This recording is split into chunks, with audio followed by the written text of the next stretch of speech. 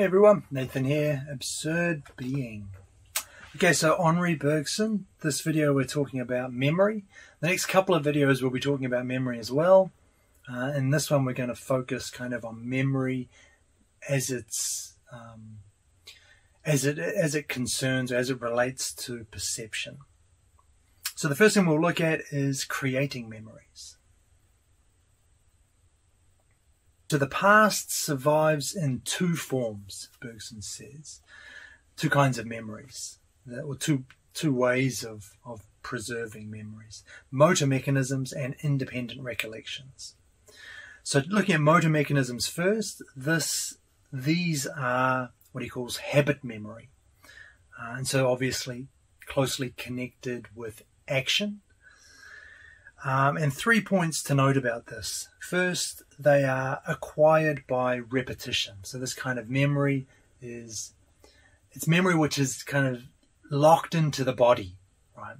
So again, that focus on the body, which is so great in Bergson. This habit memory, okay, same thing. It has to be acquired through repetition, performing some activity again and again. The second thing is it demands a decomposition and then a recomposition of the action. So in order to get this habit memory, in order to set it up, if you like, in order to instill it in the body, you have to first break down the task, decompose it, and then put it back together step by step. So that's the way that we always learn how to do things. Which will eventually become automatic, which will be completely, we'll be able to carry them out without thinking about them. Playing the guitar, or that's the example I often go to for this, habits. First time you do it, there's resistance. You have to break down the activity step by step, put it back together. Cool. And the third thing is this kind of memory, habits are stored in a mechanism which is set in motion as a whole by an initial impulse and always takes the same length of time. So it's a part of habit memory that, in order to reproduce it, you have to go through that same sequence of events. You have to start at the start, go to the middle, and stop when you get to the end. But you always have to go through it. So if it's learning to play a song on the guitar, you have to start at the beginning, work through it. It always takes the same amount of time. I mean, the length of the song, maybe your playing will speed up, but the thing that you're instilling in habit memory is something that always has to take that same length, has to start at the beginning, finish at the end. And it's kind of understood as a whole, set off by an initial impulse, but once you've got it locked in, it just goes kind of by itself, carries itself forward. Now this is opposed to the second kind of memory, or the way that the second kind of memory, independent recollections, or Bergson also calls them memory images, or also representational memory. So this one, three things to note about this as well. This can be imprinted immediately in memory as an event. I should just mention this kind of memory is what is it? I think it's episodic memory. That's the modern term for it. But this is the memory of things that have happened to you. So as you live your life, right, everything that's happening is kind of being tucked away in memory. You're not remembering everything. I think the notion that you remember absolutely everything you perceive, even though you're only able to access some of it, that's a myth. But what happens during the day, you remember most of it, or some of it, or however much of it you want to say. But it's that kind of memory that we're talking about. What did you eat for lunch this morning? Where did you go yesterday? This is all these memories that I'm asking you to recall now were formed through this process, not through habit memory, but through this representational style of kind of memory. So these are imprinted immediately in memory as an event, like there's a log kind of continually running, and every moment is being stored in that log, or every event. Again, not every event gets stored in the log, but that's the kind of memory we're talking about here, as opposed to habit memory, which requires repetition, right? Just keep that comparison in mind. The second thing is this one can be grasped at once as a whole. So I can think about what I had for lunch yesterday without having to run through what did I do when I got to the restaurant, what did I order first, what came, blah, blah, blah, going through the whole sequence. I can in one intuition, I can grasp this memory, or perhaps put a whole bunch of memories together and grasp what happened yesterday as a kind of a totality, a whole. Again, as opposed to habit memory, which requires that repetition from start to finish. And these independent recollections bear a date. So an essential part of them is that they happened at a certain time or on a certain day. And that means they're non-repeatable, fundamentally so. Unlike habit memory, again, which is repeatable because it's not connected with a certain time or place. It's that the habit memory is locked in the body without reference to a certain date or place, unlike this representational memory, for which those kinds of things, when they happened, are crucial. He then goes through a couple of, he discusses these two different kinds of memory. And some of the things that he says, habit memory is directly useful, so it's very practical, right? Again, Bergson's focus on the body, on practical activity, comes through here. So these ensure our correspondence to the environment. They let us live our lives. Nice. Memory images, on the other hand, are also useful in guiding choice, but not from a different kind of angle, from a different perspective. So they play a role in practical activity, and when it comes to making decisions, but this can happen automatically, so we're not always conscious of it, we're not always directing it. But it can also happen by a certain effort. We put in that effort to get the appropriate memory, which lets us make a decision in a certain situation. But both of those happen.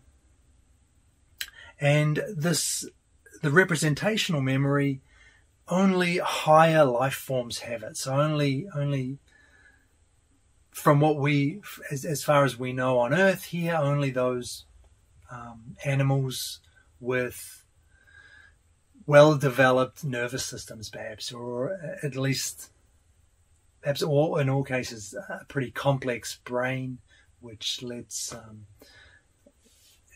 us take in a lot of information, process it quite quickly. This very mechanical materialistic way of talking, but yeah. So only higher life forms, only those animals, right? So we're talking about animals which we typically think of as being kind of higher on that ladder of intelligence or cognitive capacity, however you want to describe it, have representational memory. And this is connected back with what we talked about, practical freedom, because representational memory requires that we be able to withdraw from the action of the moment. We have to be able to step out of that continual stimulus response pattern of engagement. We have to be able to reflect on what's happening in order to change it. And a nice expression Bergson uses, we have to be able to value the useless.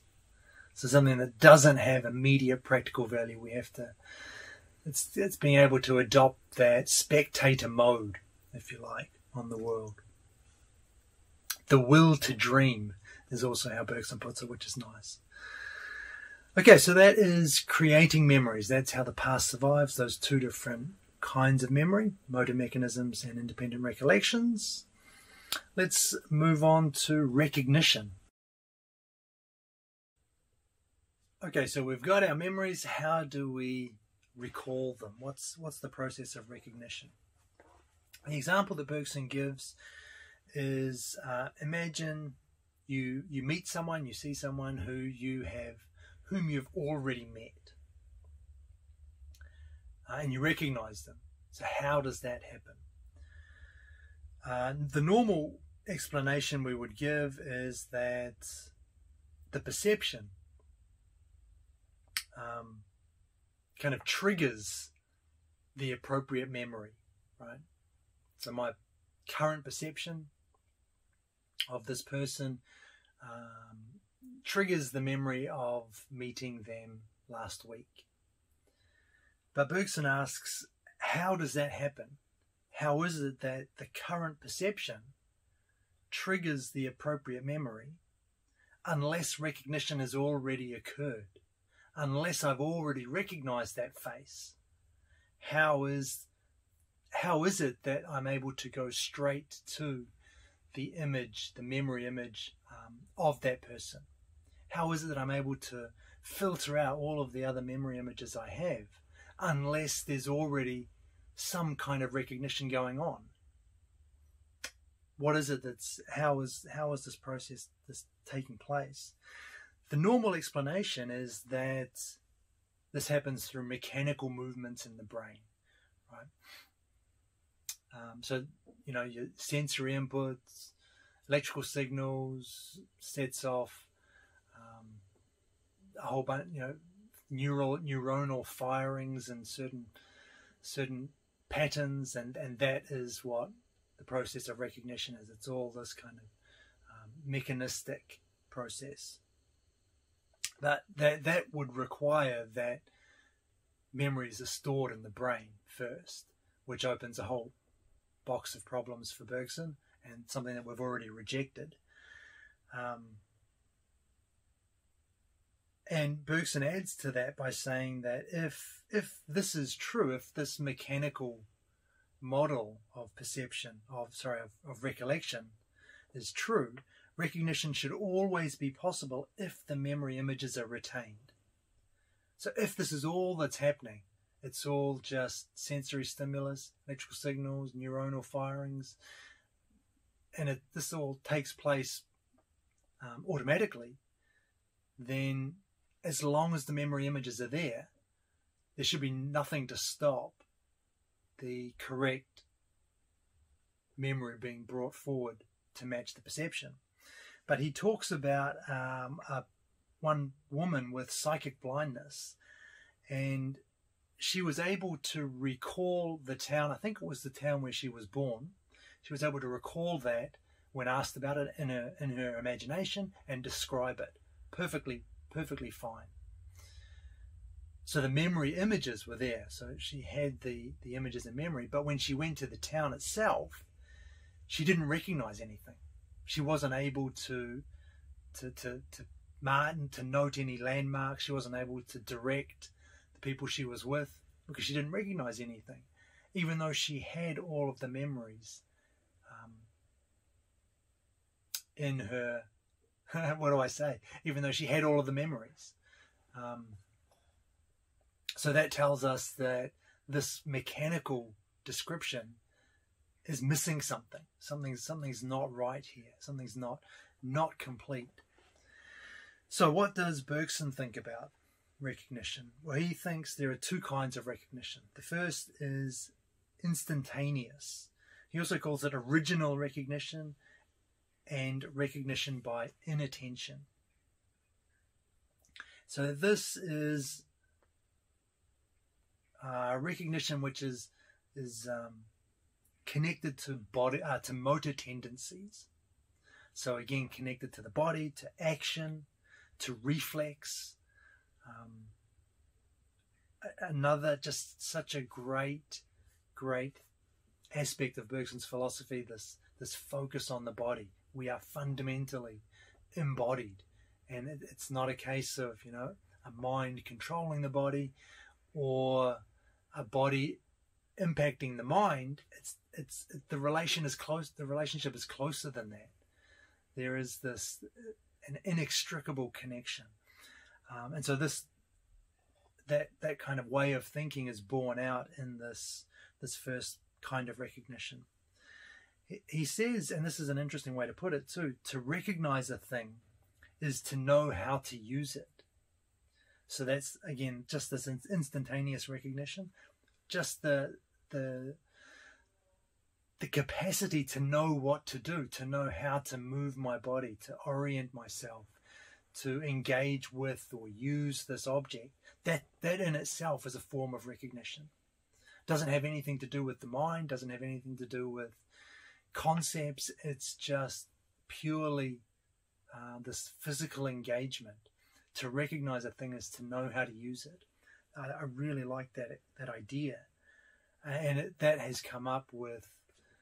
It was in Heidegger. It came up with Merleau-Ponty after Bergson as well. Bergson's own analogy is like the way that this instantaneous recognition is like the way each note of a tune leans over into the next, kind of carrying us on to the next. It's not a standalone note, and so the tune is not a whole bunch of notes strung together, but each note kind of leans into the next one. The next one's coming. Same idea with this instantaneous recognition. It's where our body is kind of pulled into a reaction or into a kind of engagement with this thing, without it necessarily forming concepts or having any kind of cognition going on, but yet we recognize the thing. In a sense, our bodies recognize the thing rather than our minds. So that's cool. He talks about this appearing, or evidence for this, I guess, showing in patients, again with psychic blindness, but for whom the bond between perception and habitual movements is broken. And he talks here about a patient who has lost the ability to copy drawings of letters just by noting the general organization of the letter and reproducing its shape continuously. So this particular person can't just take a shape, see a shape and reproduce it with a smooth, continuous motion, because they don't have the feel of the shape. They're not able to they're not recognizing it in their perception, and that they're not recognizing it in a way that translates to action. Instead, for this particular person, they have to break the shape into bits, into pieces, into chunks, and then reproduce that chunk by chunk. That's how this person approaches this task of copying the letter. They're only able to do it when they abstract out from the whole and pick it apart, break it into parts, and reassemble them. And there's a nice expression Bergson uses here. He says the tendency to adopt and reproduce the general movement of the outline is no longer present in his hand. Nice way of putting it. Merleau-Ponty says things very similar. He's just lost that capacity to, or the movement of the object is not there in his hand. He's not able to engage that this kind of recognition, and that's evidence for the fact that it's there, that it is a valid kind of recognition, because we see it when it breaks down, even though the memory image is there. The guy is able to recognize the letter, but when it comes to copying it, he has to break it down. And by the way, I think with this guy, he was also able to, he could draw the letters fine, spontaneously.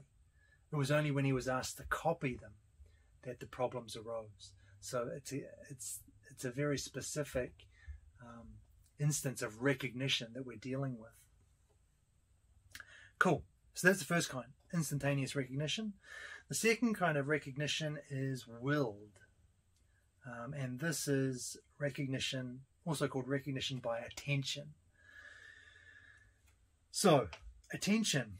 We need to look a little bit at attention here. What is attention? Typically, we think of attention as an intellectual state. Again, mental, cognition. But for Bergson, attention is actually an adaptation of the body, first and foremost. It's not exclusively that, but we are fundamentally embodied. Everything we do is going to be connected or related to the body in some way, including attention. So rather than thinking of it as, he says, a concentration of the mind, we need to think of it as also including the body. And we'll come back to that in just a moment. But willed recognition takes place through a double movement. The first is negative in the sense that it arrests the practical drive. So it's that capacity to detach from that stimulus response cycle, detach from it and become a spectator in a way. So the negative arrests that practical drive into the future. So we're halting that. And the positive half of this movement is where memory intervenes on perception, adding images that are relevant to it. And this is a turn toward the past. So we've got this double movement in willed recognition, arresting the drive into the future and turning to the past with through memory. Right, now attention. So we'll come back to attention here when we look at exactly how it is the correct memory image is chosen. So remember, this was the question from the very beginning of this section. How is it that the correct memory is brought forward for the current situation? And the answer for Bergson is movement, in a word. So movement is the key that draws the correct memory image out. Accomplished, he says, or nascent movements mark out the field in which we shall seek the image we need. So that's really the crucial point here. Accomplished movements or nascent movements, they mark out the field in which the image can appear within. So again, very much bodily.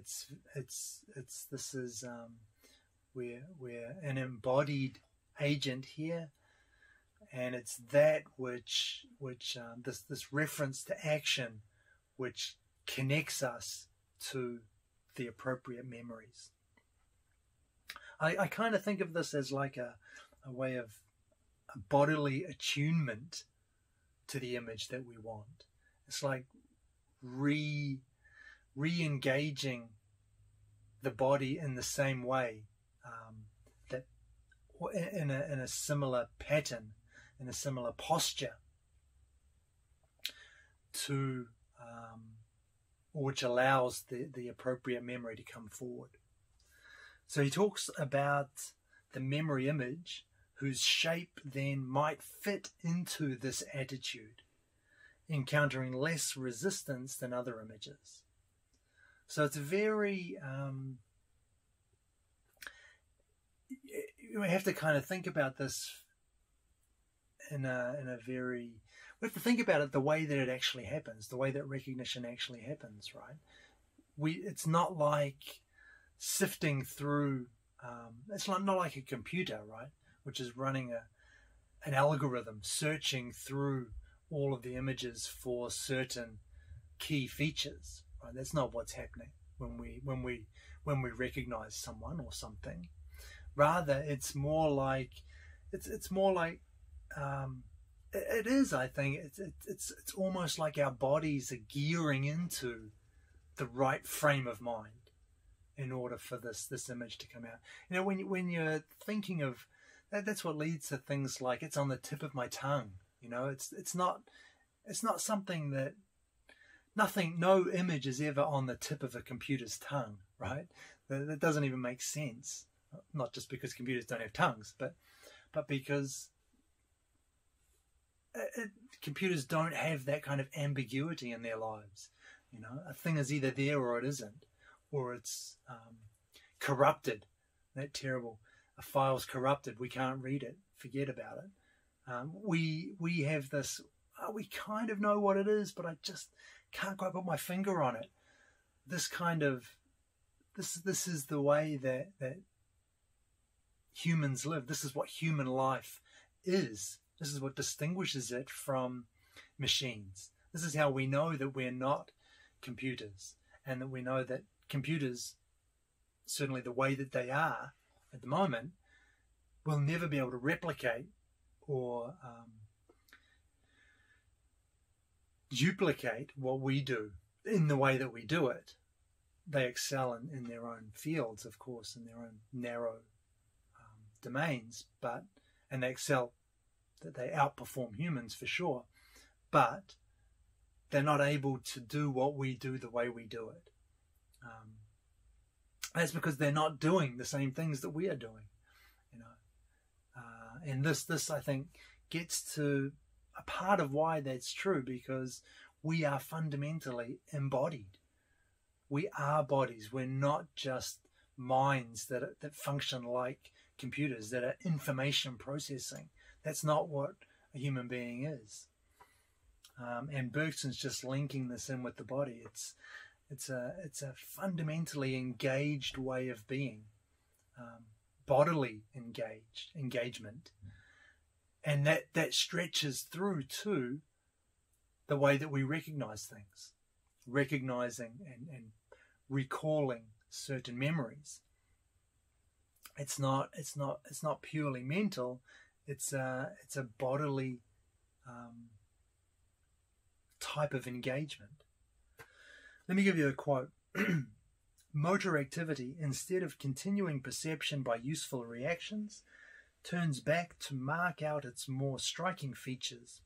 Then the images which are analogous to the present perception, images of which these movements have already sketched out, so to speak, the form, will come regularly and no longer accidentally to flow into this mold. So we're not getting just, it's not a brute force search through our memories. Rather, motor activity, our bodies are gearing us into to sketch out a kind of a shape, if you like, in which the correct or the appropriate the appropriate memory will fit. Basically, reversing the way we normally think about recognition. Rather than the mind leading the body around, Bergson suggesting that the body, through implicit and nascent motor habits, which are aroused by perception, is what guides explicit conscious recognition by establishing a field in which an associated relevant memory image might be contained. Hello Merleau-Ponty, right? Fields. That's If you've read Phenomenology of Perception, no surprises there that Bergson's talking about fields as well. But the field is not something, it's not a mental thing. It's not concepts. We don't have abstract notions, abstract ideas, which we're using here. It's the body, which is, we kind of talked about it in the last video too. The perception you have, the current perception, your body is adopting a posture, even though it might be a slight posture, even though it's, sorry, a slight change, subtle change, but your body is adopting a posture in relation to that perception. And it's that posture which puts us, it sets up this kind of, to use Bergson's word, the field in which the correct memory image will fit. And we talked about it in the last video with things like colors, right? Certain colors make the body adopt certain postures, even though it's subconsciously, even though it's subtly, but that all contributes to, when the body's in that posture, then certain parts of certain memories become, if you like, more accessible. They're more drawn to the current perception. So I really like this idea. It's nice. Bergson calls it, this field, a background of generality, which again just gives us a nice feel for what he's talking about. And into that background of generality, only certain memory images will fit properly.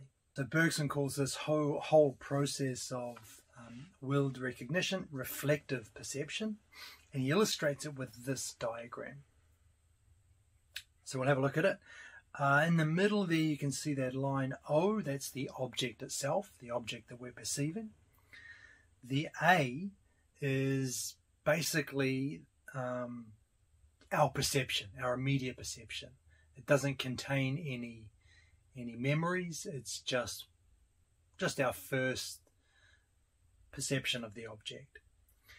The higher loops B, C, and D, they are our forays into memory.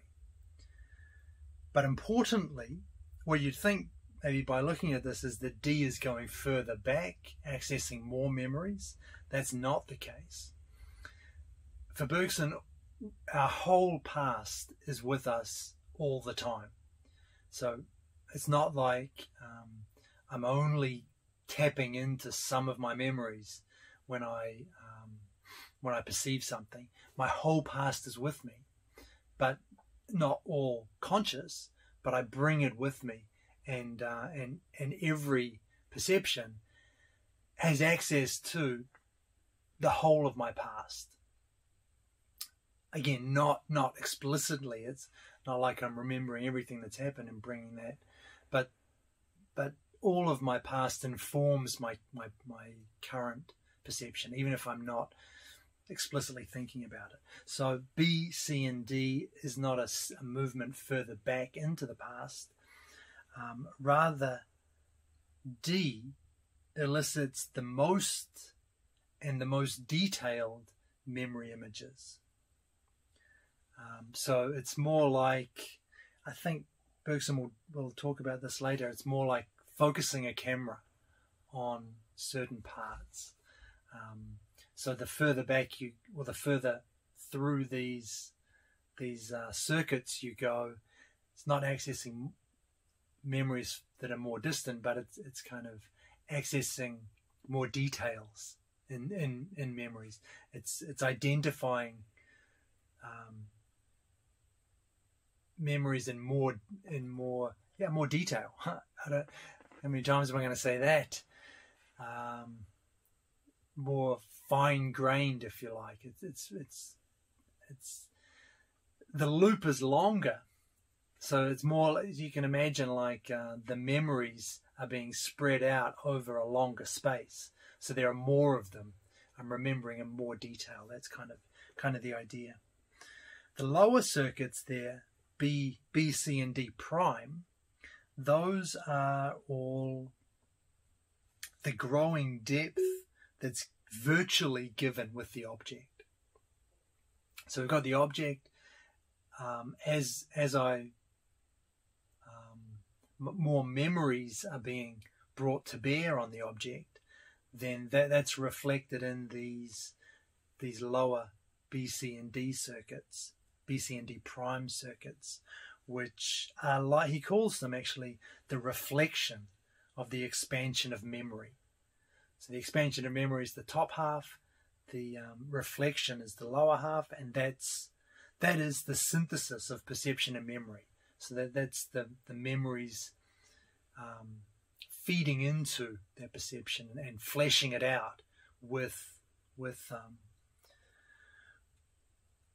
things that I've experienced, with things that I remember. So they're kind of built at the same time as the upper, as I recede, or as I'm accessing memory through B, C, and D up top, those reflections are being, or those memories are reflecting into the object, B prime, C prime, and D prime. I think that makes sense. I think I kind of made a mess of that explaining it, and that's kind of what happens in the reflective mode when you're accessing those memories. But action reverses this expansion into memory. So the memories then converge until A, at which point memory and perception coincide and action takes place. So we can imagine that the way I think he's getting at there is it's like an expansion and then a contraction back into the object that's kind of brought the memories forward. That's kind of how I see it. I've got a quote which I'll read for you. Oh, he talks about that process, by the way, as the memory image. This is important. The memory image proceeding from the virtual to actual. So prior to being mixed up, synthesized with the perception, with our perception of the object itself, prior to that, the memories are virtual. They have no effect. They're just kind of there. But in order to become actual, in order to become concrete, we might say, they have to partake in action, which means they have to be part of a perception. They have to get a foothold in the world, and this is how they do it. So that contraction, that the opposite of that memory, that expansion into memory, that contraction into the perception, that's the procession from virtual to actual. The memory image itself, if it remained pure memory, would be ineffectual. Virtual, this memory can only become actual by means of the perception which attracts it. Powerless, it borrows life and strength from the present sensation in which it is materialized. Cool. That's just what I was saying. He goes on to give a nice, a lived kind of description of this process of recollection, which I'll read for you in its entirety. It's a little bit longer, but here we go. Whenever we are trying to recover a recollection, to call up some period of our history, we become conscious of an act sui generis, by which we detach ourselves from the present in order to replace ourselves, first in the past in general, then in a certain region of the past. A work of adjustment, something like the focusing of a camera. But our recollection still remains virtual. We simply prepare ourselves to receive it by adopting the appropriate attitude. Little by little, it comes into view like a condensing cloud. From the virtual state, it passes into the actual. And as its outlines become more distinct and its surface takes on colour, it tends to imitate perception. Okay, so quite long, but that's a nice description, which I think we can match quite closely to that diagram. We detach ourselves from the present, replacing ourselves first in the past in general, so that as we, or in the past in general, then in a certain region of the past, so that as we kind of move up those circuits, B, C, and D, we're kind of getting to the area of the past that we're looking for. And then it's still virtual, but in order for that to become actual, in order for it to gain some kind of materiality, it has to come back down. That we have to reverse that process, condense into the perception, so that the perception is never, right? It's never pure perception. We talked about pure perception last week. Was it last week? We've talked about it anyway, and it was an abstraction. That's something which never happens in reality. We never just have pure perceptions, and I don't even think that term makes sense. Doesn't mean anything.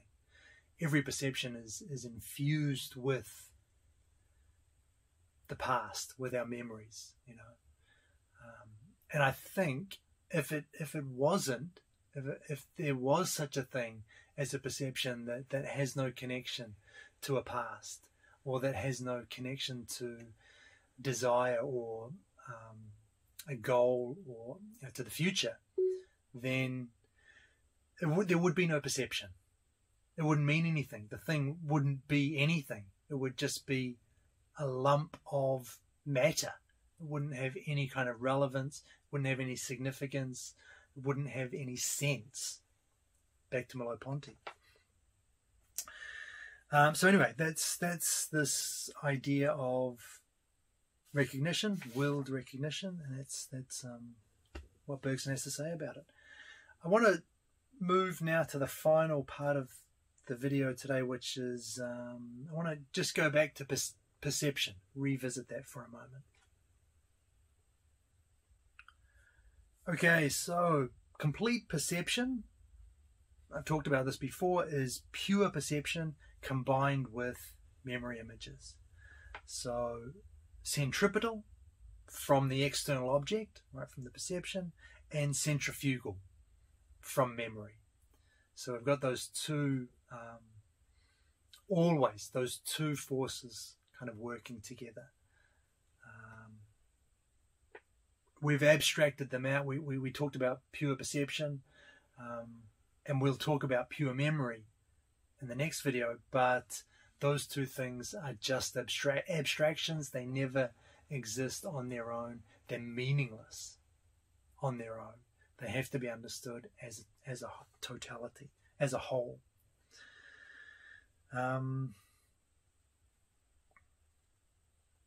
Okay, so perception is, in this pairing, perception is the lesser, according to Bergson, for Bergson. Its main role is to call up the recollection.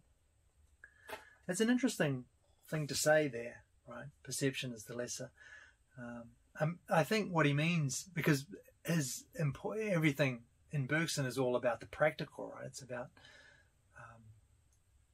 action, praxis, being involved with things in the world.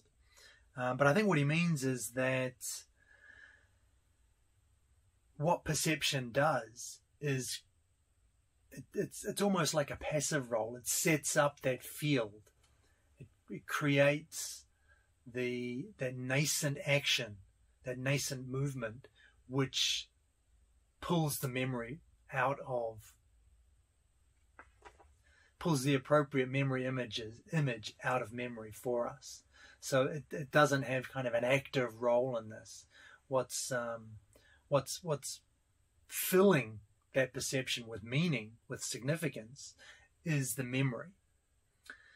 And so he says we don't go from the perception to the idea. We go from the idea to the perception. But the perception creates the field. It creates sketches out the field. It's not what I was looking for. Sketches out the form in which the memory will fit. But it's when the memory comes to it, that's when we get the meaning. That's when we get significance.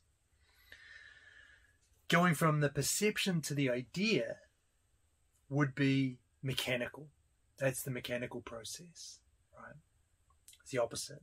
And it can't produce recognition because raw data, raw sensory impressions lack sense. They lack meaning. It's only through the memory images that sense arises. Nice. So that's cool. I like that. There's one more diagram I want to show you today, and it's this one. And it's how memory, pure memory and perception are related through memory images. So if we have a look at that diagram, perception is, we've got pure memory on the left, memory images in the middle, perception on the right. Perception there, it's always impregnated with memory images. And memory images partake of pure memory, which they realize when they embody themselves in perception. And pure memory, although independent in theory, and to some extent we can think of it separately, only ever manifests in the coloured and living perception. So all of those three facets there, pure memory, memory images, and perception, they're all a bundle. They all come together. Like I said before, we can abstract them out, we can talk about them on their own, but they don't exist abstracted out from the whole. And this is exactly like what Heidegger was talking about with being in the world. He took that phrase, divided it up into three, being in, and the world, and analysed them, but he was clear they don't make any sense on their own. We can't talk about being that's not in the world. We can't talk about a world that doesn't have being. We can't talk about being in unless it's caught up with these ideas, this idea of being and in the world. So it's the same thing here. We can break them apart just to explain them in more detail, to be clear about what they are, but they don't make any sense on their own. And that, I think, is the biggest error that science falls into. It takes the exact opposite approach. The whole is an illusion. The whole isn't real. What is real for science are the pieces that make up the whole. So it has the exact opposite approach to reality. And I think, obviously, I'm on Bergson's side. And so we see with association then, and that there's that line down the middle, MP. That what is that? That's the associationist divide. That's how associationism treats this picture of recognition. It divides along that line MP. So we've got sensation on the right, and the memory image on the left. Sensation is the matter, memory image is the brain, and there's no pure memory in this picture. It's all physical, right? Or it has to be. It's a materialist account. So that there's no such thing as pure memory. That doesn't mean anything in a purely physical world. All you've got is sensation, which is the object, the external objects, and the memory image, which is in the brain.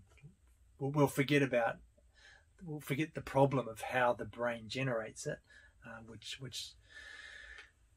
people seem to believe is still something which can be explained, but for Bergson, obviously it can't. But with that dichotomy, sensation and memory image, there's only a difference of degree between sensation and the memory. So I think Hume said this, memory is just a faded or dim perception. And so when you have that sense, I think it's difficult to go from there. It fits very uncomfortably in Bergson's philosophy, and I think it doesn't map onto the world either. When we have a memory, it's not actually just a dim perception. That's not our experience of a memory. We never get confused by vivid memories and at current perceptions, right? You never wonder, am I remembering this, or am I seeing it now? No matter how vivid the memory is. And so memory is never like a perception, just less clear or less distinct. Memories are always come from the past. We always know that they're past. So there is a clear difference there for Bergson. And that, for him, makes that picture incorrect, where there's a difference only of degree between memory images and the sensation, the matter. And that's because they're the same thing, right? Everything's happening on the same plane, the same level of, the same material plane. So the difference is just a difference of degree. Bergson, though, wants to say that even though the whole line there, A to D, is one process, we can't draw a clear line between any of those, pure memory, memory image, or perception. The past for Bergson, memory, is absolutely different from the present, perception. So pure memory is a difference in kind, not a difference in degree. And that is the dualism that Bergson subscribes to here. Pure memory versus the perception in this diagram. So anyway, that is what I wanted to say about memory and perception. Let's have a look at a summary. So first we talked about memory, talked about the way that the past survives in two forms, as either habit memory or as memory images. Then we looked at the recognition, how those memories are recalled. There were two different ways for that as well. Instantaneous, which was characterized by inattention, so locked up with motor tendencies. We talked about the feel, or the memory being kind of in the body, in the hand, that nice expression. And the second form of recognition was willed, or recognition through attention. And in this, we looked at reflective perception. So we looked at that diagram, which traced the way that we go from that perception, we go into memory, and the appropriate memory is drawn out. But the important thing to remember from that section was that movement creates a field which draws the memory out. So it's a very bodily focused idea. We are fundamentally embodied, and to the extent that our bodies play a pivotal role in recollection, in remembering things. It's not just a mental effort. It's not just cognitive. Then that really is if you're going to remember one thing from today's video, I think that's the one to remember. Finally, we looked at perception again. We revisited this idea, and through that diagram, that second diagram, we saw it's a whole. So you've got pure memory, memory images, and perception, and they are a whole. We can't cleanly draw a line between when pure memory ends and the memory image begins, and when memory images end and when perception begins. It's all blended together. However, the past is absolutely different from the present. So even though they always come together, they're a package deal, if you like, still the past is something fundamentally different, a difference in kind from the present. And that is where I'm going to finish. So if you have stuck with me for this whole video, thank you. I hope you got something out of it. And I'll catch you for the next video. We'll look at pure memory in a bit more detail.